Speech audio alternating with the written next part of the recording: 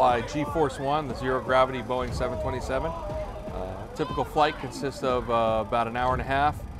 We fly out to military airspace, offshore or over unpopulated areas, climb to about 25,000 feet.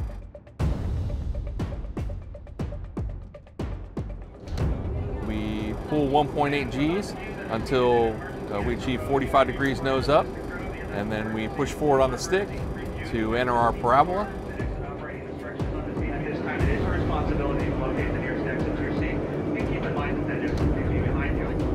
Our cabin has been pressurized for your safety and comfort, and in the unlikely event that emergency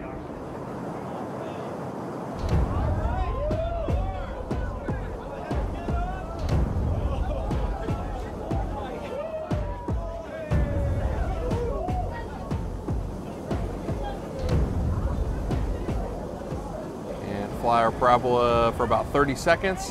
At the end of the parabola, we recover 45 degrees nose down and go right back into it. A typical flight consists of 15 parabolas, 1 lunar, 2 Martian, and 12 zeros.